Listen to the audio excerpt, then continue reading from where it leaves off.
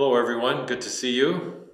We're glad to be able to spend this time together, Pastor Harry and myself, with you on another installment of Hymn of the Week.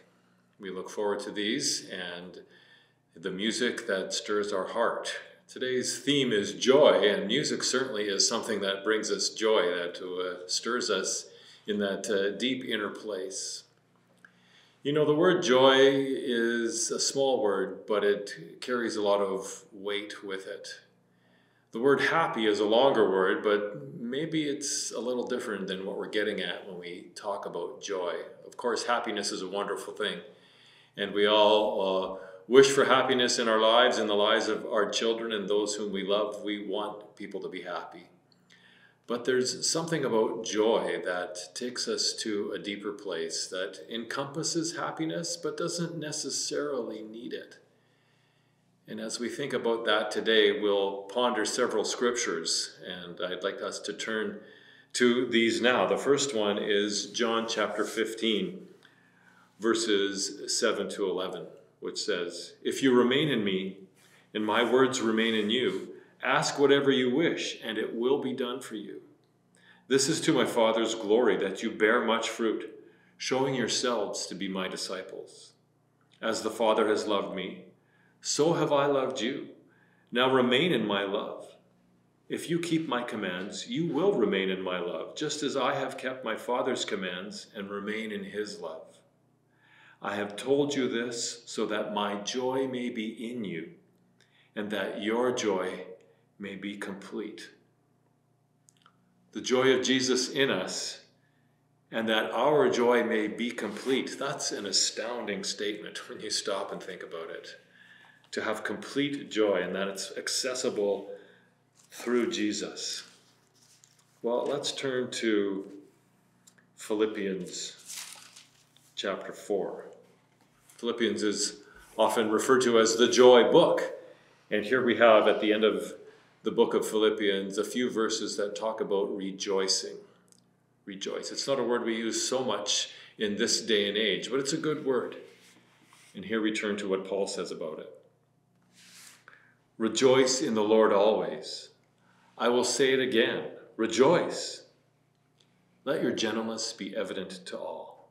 The Lord is near.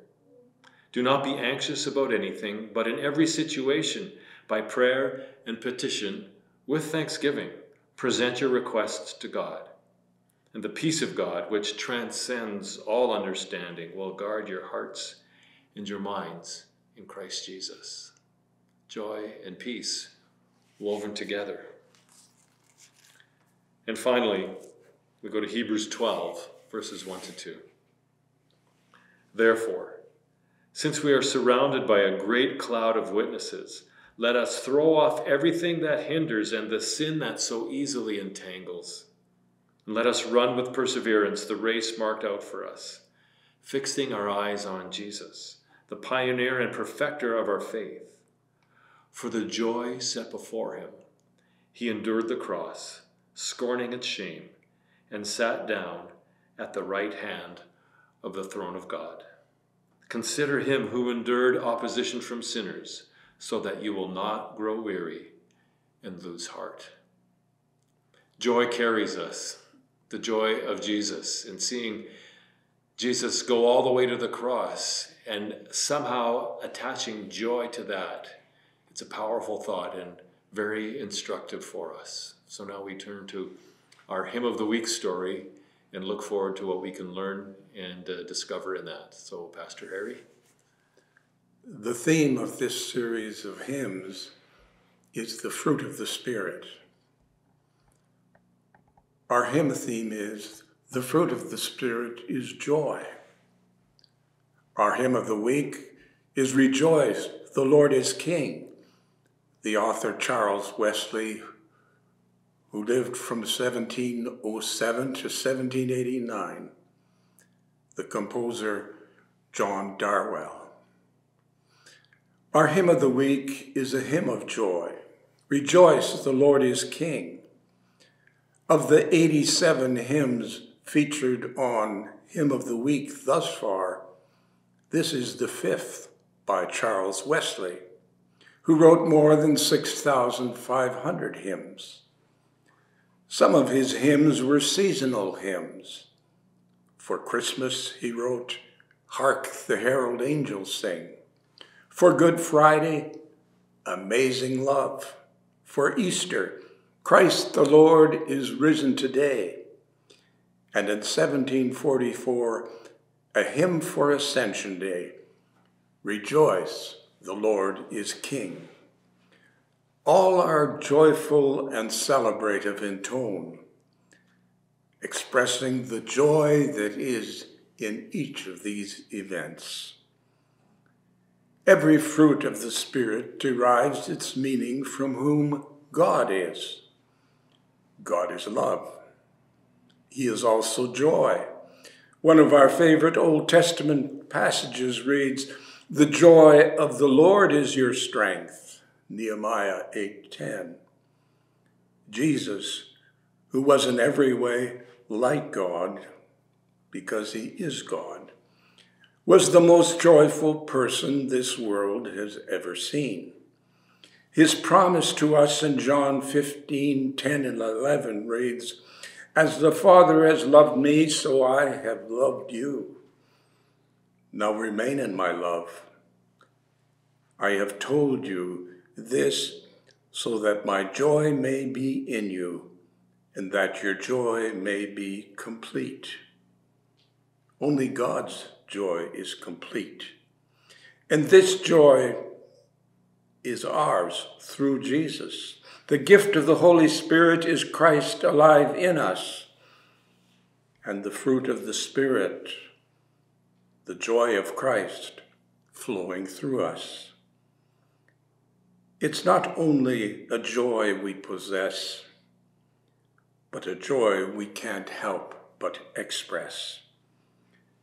It is both attractive and enduring, and is given to us to bless the world with it. Paul's words to us have real purpose and meaning when he wrote, "Rejoice in the Lord always. And again I say, rejoice." We can all recall experiences of joy.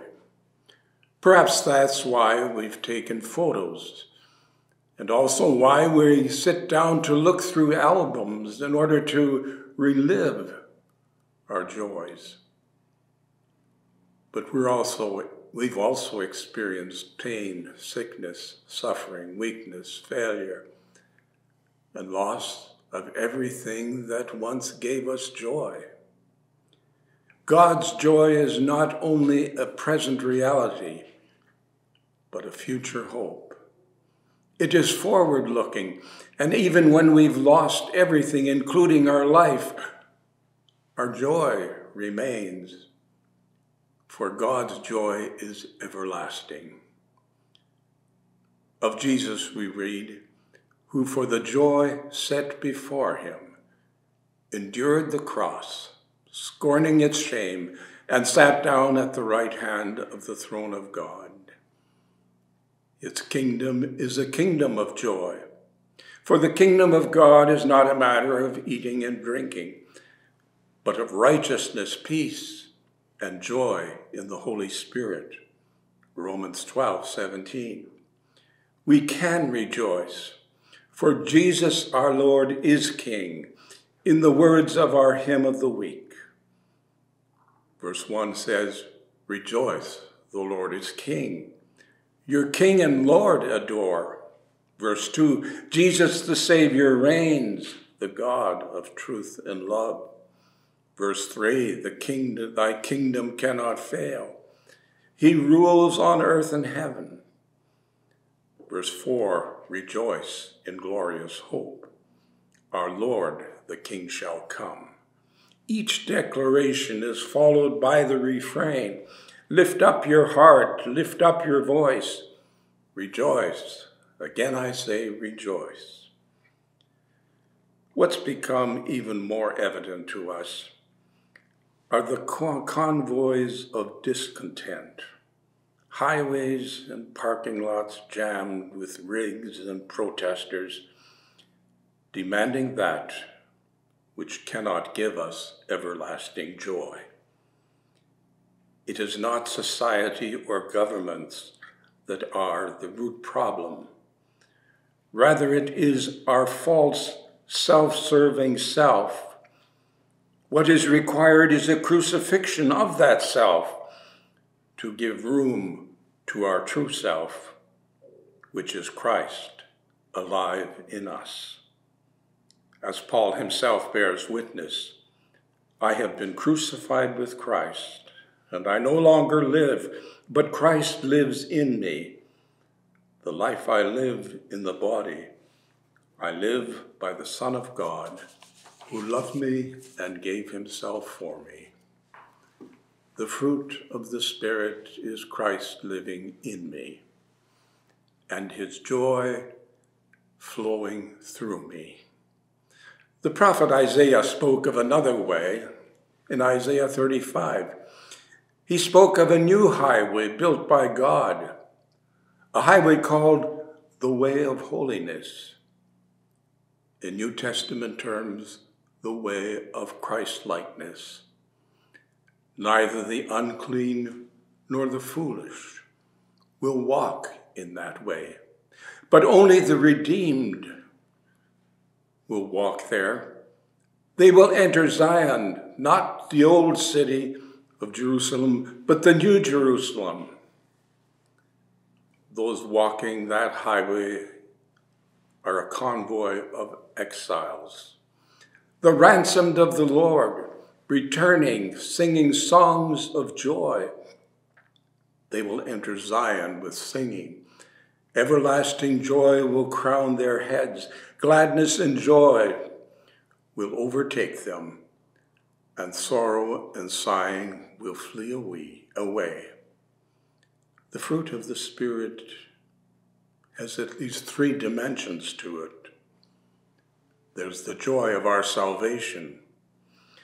David, having failed miserably, prayed, "Restore to me the joy of your salvation, and grant me a willing spirit to sustain me." There's a present joy, which is Christ alive in me, and his joy flowing through me. The reason why Paul could write, "Rejoice in the Lord always," and again I say rejoice. There's also a forward-looking joy, the joy that is set before us, the joy that sustains us in our greatest trial, because our future is assured. We walk the highway of holiness, of Christ-likeness, and enter the new Jerusalem with singing, with songs of joy, and with the excitement of that future. Listen to our hymn of the week as played by Calvin and Heather Dyck. "Rejoice, the Lord is King," by Charles Wesley, our hymn of the week.